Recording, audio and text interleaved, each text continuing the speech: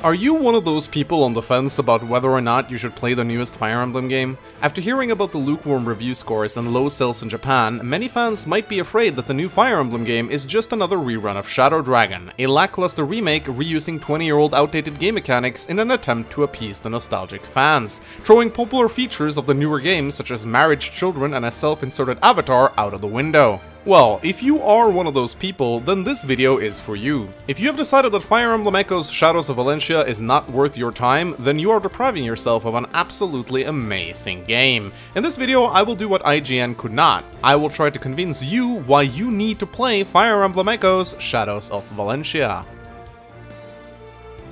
The story. Right from the very get-go, Shadows of Valentia grips you by the heartstrings and plunges you right into its world of storytelling. Voice acting makes it so that the characters feel more alive than in any of the other Fire Emblem games, as you can hear the emotion in their voice when they speak.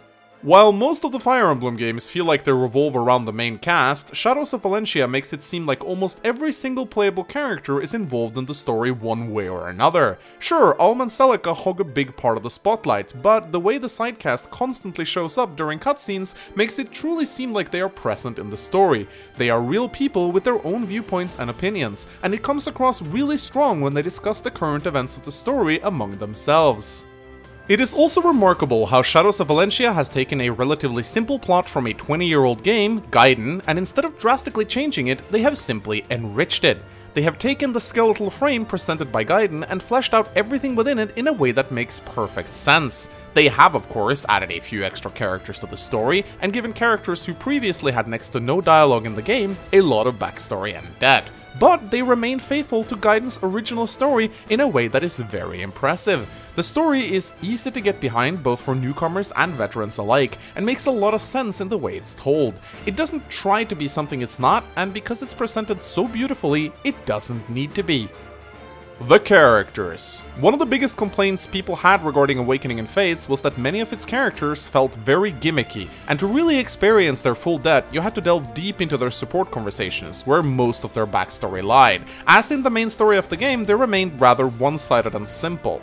Shadows of Valentia throws this completely out of the window. While there are certainly some characters that follow some of the archetypical cliches known from the other games, the majority of the cast feel like real people.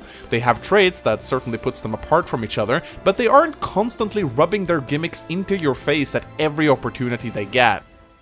The villains are also of a caliber we haven't seen in a while. While some of them may be a bit cartoonish and silly, they feel like real people, with real motivations and ambitions. Most of them aren't just evil for the sake of being evil like certain other antagonists. You can actually sympathize with their goals and understand why they're behaving in the way that they are.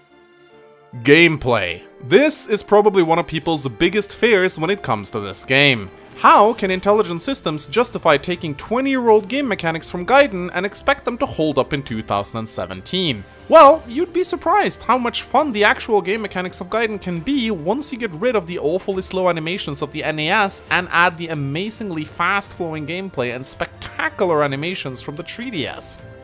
One of the new features, Combat Arts, also adds a layer of depth to the game that makes your units a lot more fun to use. In short, Combat Arts are like magic, but for your physical units, and are unlocked when they are holding onto certain types of equipment for prolonged periods of time.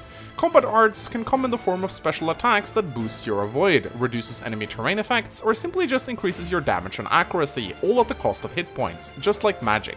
Because using Combat Arts weakens your units, you have to constantly weigh the risk of using them, gauging the benefits of their short-term power versus their long-term costs.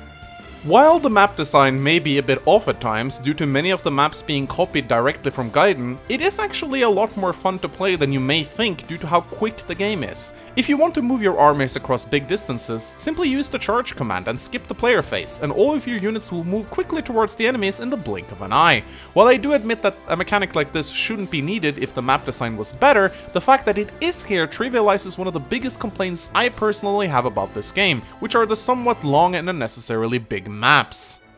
The same goes for grinding. A lot of people might be worried it gets slow, repetitive, and annoying after a while, but this isn't the case at all due to how much you can speed up the game. If you run into a simple encounter that doesn't require much effort, such as a small pack of zombies, you can simply use the charge command, skip both the player and the enemy phase, and usually you'll have killed most of the enemies by the start of your next turn. You won't be able to safely do this against some of the tougher random encounters, but just turning animations off if you have a lot of enemies to fight will make the fights go by incredibly quickly. Also, this notion that you have to grind and grind and grind in Echoes is simply not true. While I personally have not beaten the game yet at the time of making this video, I have talked to several people who have managed to get to the end of Hard Classic without any excessive grinding. Don't listen to IGN, they do not know what they're talking about. The new fatigue mechanic may be a little bit tedious, but there are so many ways to counteract it. It certainly does not feel anywhere near as annoying as it did in Thracia 776, as it will only ever affect you while you're down in dungeons. Food is plentiful and can be found everywhere, and if you reach a Mila statue, you can offer a single piece of food to clear the fatigue from your entire party. And if it really gets bad, you can just retreat from the dungeon and re-enter it, completely clearing your fatigue. Mila's turn wheel is also one of the better mechanics introduced in Echoes. It allows you to go back in time and redo certain actions on the battlefield, but it has a limit and can't be used endlessly. While I was initially very negative on the idea of a casual feature like this making its way into Fire Emblem, I have since come to absolutely adore it. I don't like playing on casual mode, it just doesn't feel like Fire Emblem to me, but I'm also not a massive fan of a single bad RNG roll killing one of my units and making me restart a map. Mila's turn wheel offers a very nice compromise to the hardcore players who don't want to play in casual mode but don't like a single mistake screwing them over, and personally it has greatly increased my enjoyment of the game. The design. Last but certainly not least is the way the game presents itself. Shadows of Valentia is a visual masterpiece, with beautiful anime-style cutscenes that gives the game a very distinct, unique feel, fantastic music, and beautiful artwork. This game is simply a treat for your eyes and ears from start to finish. The voice acting of Echoes is personally some of the best I have ever heard in a video game. Localizing a Japanese-speaking game is very tricky, as the Japanese language is very distinct and different to English in the way that it's structured. As a result, often when a Japanese voice-acted game gets localized, the dialogue can come across as a little bit stiff and robotic, because some of the lines in Japanese just doesn't translate well over to English. The localization team of Shadows of Valentia, however, have mastered this. None of the dialogues feel forced or out of place. The characters speak with convincing emotion, and they sound like real people having real conversations. Design-wise, almost every single character stands out in a meaningful way, making them incredibly memorable. Particularly their armor and attire is beautifully done. While there certainly is fanservice in this game in the form of cleavage, pecs, and thighs, the characters don't feel ridiculously over-sexualized like in some of the other games, but some of them are still pretty enough to cater to your fanservice needs, if that's what you're into.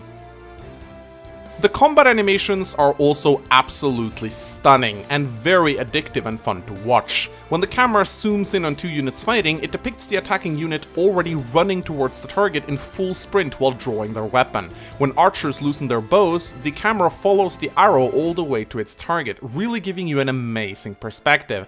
Magic looks and feels incredibly powerful when used. When a unit only takes a single point of damage, they display a deflect or block animation, symbolizing that they just took a glancing blow.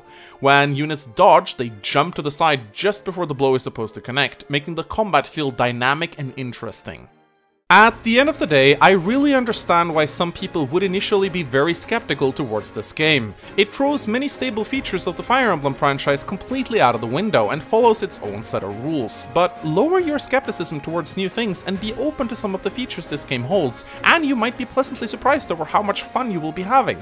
Try to avoid thinking that it's just another remake of a 20-year-old game. It doesn't really deserve that label at all. Don't listen to IGN, they clearly do not have much knowledge about the Fire Emblem franchise and what makes a good Fire Emblem game. Allow yourself to be immersed in the beautiful storytelling of this game, because at the end of the day, Intelligent Systems really outdid themselves with this one. You can tell that a lot of heart, passion, and soul was poured into this game, and that the people behind it really went out of their way to create an amazing experience that should be able to cater to beginners and veterans both. And that, my friend, is why you should play Fire Emblem Echoes: Shadows of Valentia.